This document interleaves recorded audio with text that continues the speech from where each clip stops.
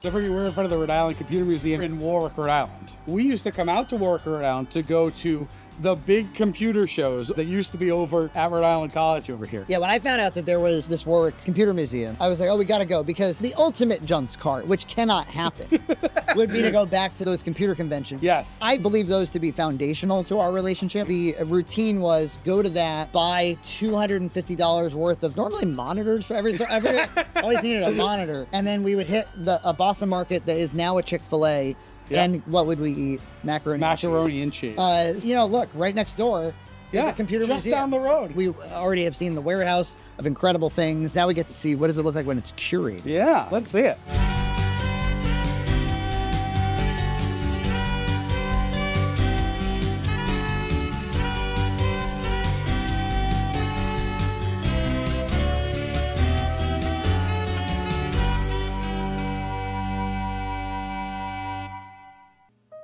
These cars have 2 speeds, on and off. Right as we walk in, I see like a history of computers and a little video game station here. Are they mostly mini consoles? They all work. Yeah. Oh, look, and there's the hack games. This really does have just about everything you'd want in a Genesis. It's like all the really best games of a Genesis. It comes with 2 wireless controllers. That's a great deal. Yeah, there you go. And then get to the S's. If you do it like anywhere above pointing it directly at the system, it stops.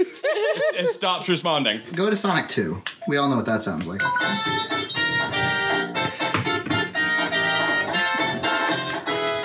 Such a piece of garbage. This is an MSX machine that's been built into an Apple II case. So MSX had a lot of games never really made it to the US. Is there like a game you like on MSX? Not really. Yeah.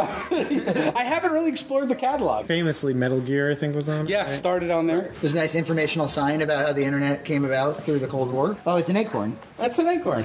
It's a little old. It needs some servicing. So if you hold the shift, it looks like some of the keys on the keyboard are non. No, they are. It's just I gotta get it into the right mode. There it goes. Oh, please stop tape. Please stop tape. Please stop the tape. It's a little arcade game. So how does one play? How many players? Just one. Just you. Got ready, player 1. Okay, oh, the spacebar jumps. Arrows up in the corner there.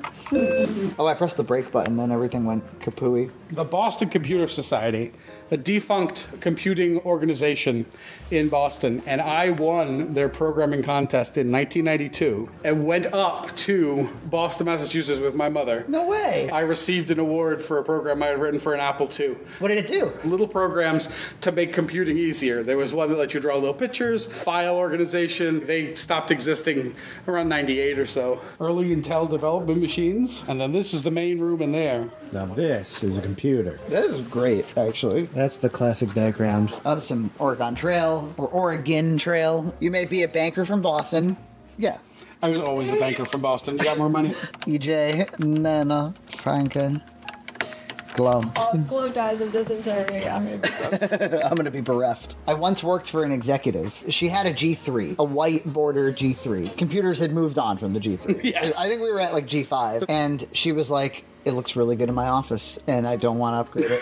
I was like, do you use it? She's like, not really, no. It's just about the aesthetics. And this is my favorite Commodore, the 128D. I do have one of these at home. Most of the best games have been made in the past 5 to 10 years. Really? Now that people have had tons of years with the machines, they can figure out all kinds of, special tweaks to make incredible things. There's a Rocky Horror Picture Show game for the Commodore. Is there? Yeah. These are all TI-99 games. I had that model right there. I didn't have a cassette drive for it, and I didn't have a disk drive, and I didn't have any games. So the only thing I could do is type in programs and hope it didn't get turned off. I love the manual. The story so far.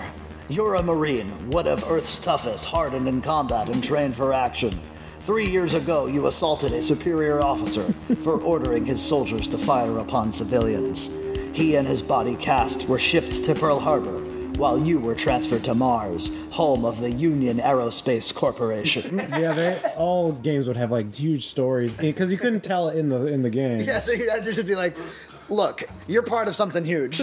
Oh, I love it. I haven't played it on a PC in a long time. I played it on crappy consoles. That's all I played it on. Nina's been playing Oregon Trail over there for a while. Am I dead yet from dysentery? This is a really cool thing, and you won't be able to represent it with video, but you put the glasses on, and it's eye tracking. So you can pick things up and move them in multiple dimensions. Oh yeah, these are the tracking glasses. Okay, cool.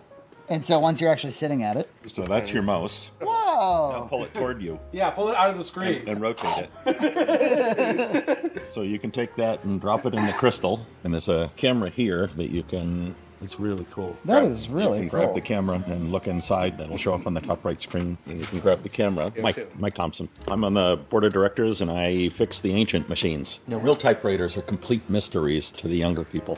They just don't understand. No idea. How do you change the fonts? Yeah. This is an Atari, a late Atari computer. The only computer at the time that had built-in MIDI ports. Lots had option cards where you could get it. But that made it really popular with musicians. And they've got a nice little setup here so that you can try out MIDI on the actual Atari. They use the Rock Band keyboard here to get it done. This is later Atari, though. So Jack Trammell, who ran Commodore and had great success with the Commodore machines, left after a conflict. And he went over and picked up the rest of Atari's computing business and released this line of computers, the STs.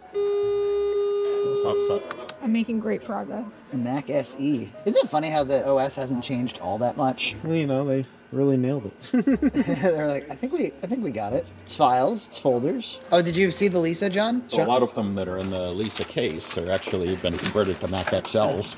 So real Lisas are unusual. We were over at the Quonset warehouse and we saw one. Lisa is kind of interesting because when I was 12, my computer teacher in the middle school, Westport Middle School, bought me a book about the Lisa.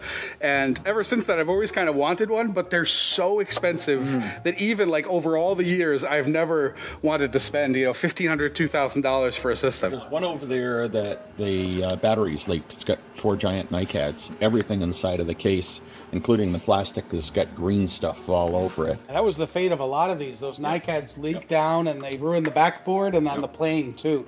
Well, that one, the whole inside of the case is even coated with green. Just recently, somebody has started to make replacement boards, replacement backplanes, so that you could transfer all the components over and use it. I've never been able to actually use a Lisa before. Like, I know it's based on the Mac OS. Some behavior that's almost like what you would expect, but not quite. It's not exactly fast either. It has a very slow hard drive. You ever get really young people in here? What do they think of all this? They love it. Do they? They play on all the games.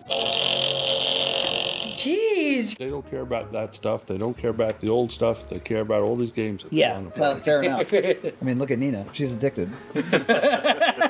The Apple II predates me by quite a few years, but it was still it there. still was the lab. Yeah. It wasn't until I was in 8th grade that they got rid of all the Apple IIs, which would have been 1990, like 2 and 3. They had made such a huge investment in those apples, they didn't want to do anything like throw them away. There's a game called Turtle that we used to play. Oh, Logo. You'd program the turtle to do things. That was my first introduction to programming in the Westport Elementary School. It was developed specifically to teach children about programming concepts. I have cholera.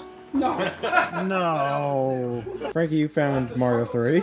Yeah. Yep. A Hyperkin, yeah. So I see they have a Pi 5, first of all. That's what they should do, is they should have the RGB Pi on an actual CRT, and then they don't have to swap games or anything. We were just talking about how some of the early ICs that are in some of these machines have moisture intrusion into them, and that's causing failures now. None of this stuff was designed to last forever, and it's amazing that it's still worked as long as it has. And you can get a new old stock part that's bad. Nina got pretty far, and then it said switch discs, and she doesn't know what to do. There's a disc emulator on the side of it. That's from a hobbyist. He runs the company called Big Mess of Wires, and it is the very best Apple disk emulator for Apples and Macintoshes that exists. It has all the features. It can emulate hard drives. It can emulate floppy disks for Mac and for Apple. I might have cholera, but I'm alive. You're still alive. Ray spins it, and I push buttons.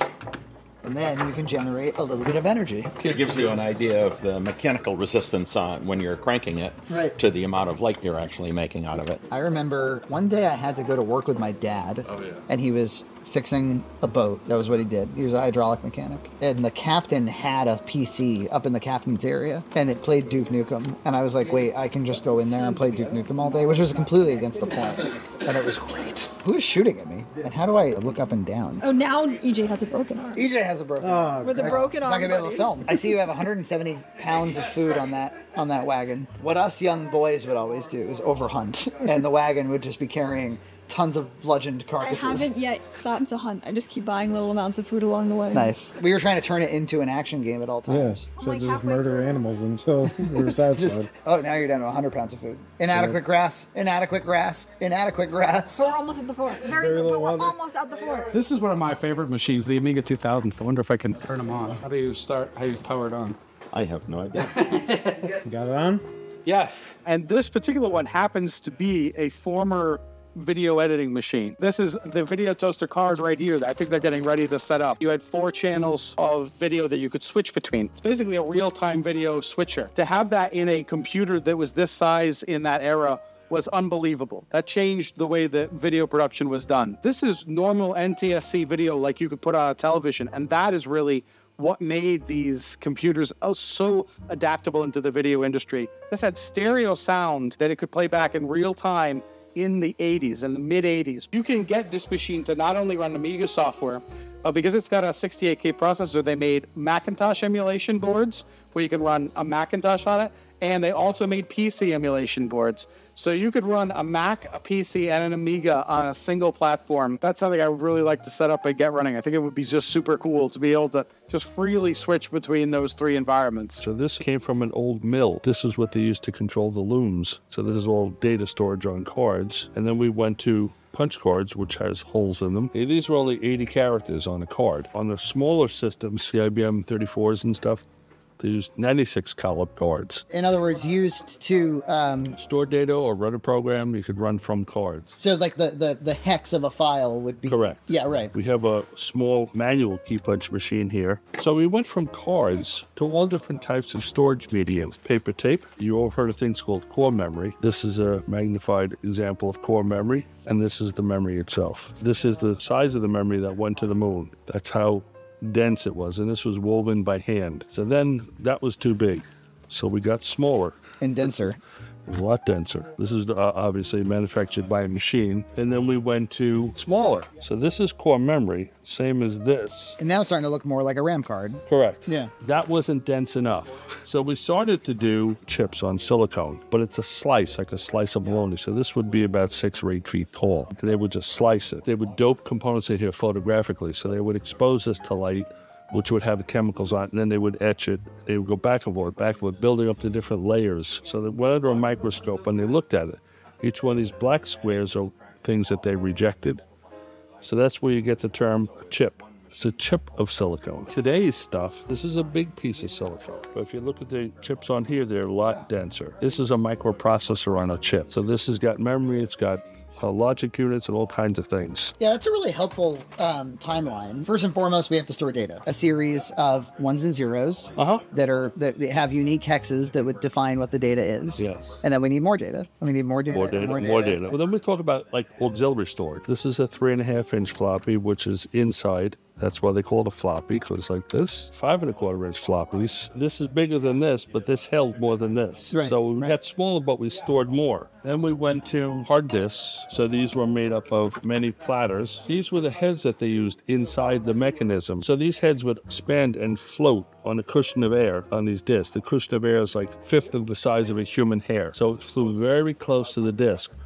And these heads, you can feel them, so very light, because they have to move very, very fast. Right. So when the disk pack got scored, the heads would actually crash and slam down onto the disk. That's kind of an important distinction, too, is that like for a long time, computers are manufactured to have a lot of mechanical components. Yes. Now they really have very few mechanical components. Well, they still operate the same way. The technology that we went from a disk pack with heads that stayed in the drive, they went to disk packs with heads in the drive. And this is kind of like a proto spinning disk drive. Yes, this would spin, and there's the head mechanism is right there. And then we went to drives like this. Yes.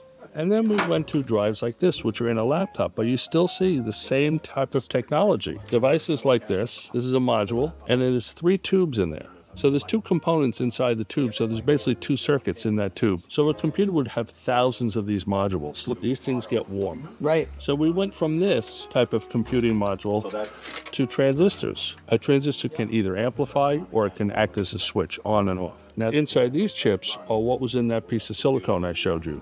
Those little tiny chips, those are logic circuits. So you need a lot of these cards to make up a computer. And as I showed you before on the other piece of silicone, you now have a computer on a chip. Take up less space, store more storage. Take up less space, store more storage. These are the early days of tape, believe it or not. Storing stuff on magnetic tape, as you saw also in the warehouse. Heavy. That's heavy. It's metal. Yeah. So the tape itself is not tape, it's metal. All this miniaturization enabled us to get to things like this. How many functions did this calculator do? 4.